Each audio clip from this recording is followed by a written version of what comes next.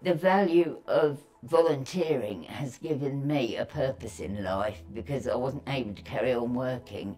It makes me feel useful. Instead of me having an illness, I'm fighting the illness through research, and it's to a very, very worthwhile cause. You know, OCD costs me children, and anything I'm contributing hopefully to the children of tomorrow. Hi, I'm Lynn Drummond.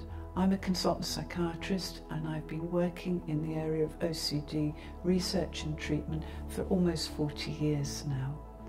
I'm here today to tell you about the opportunity of joining the new Orchard OCD Registry. The Orchard OCD Registry is a national database which will bring together researchers and people living with OCD to drive forward research. As that is fascinating, you learn.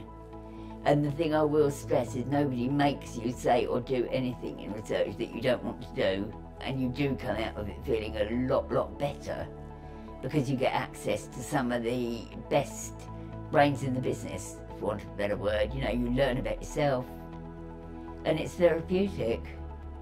There is exciting new research going on at the moment, some of which is funded by Orchard.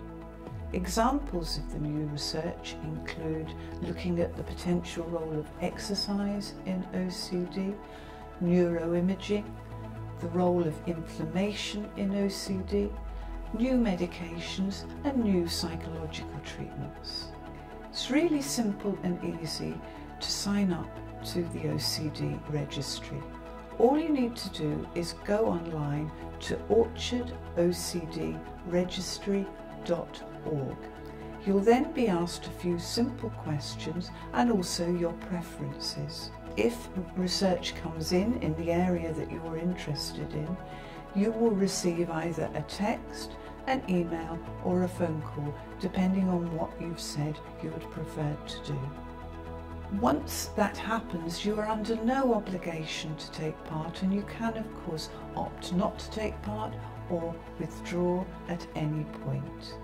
Thank you for listening, and I do hope you decide to join the OCD registry, and that will make you part of the OCD research community.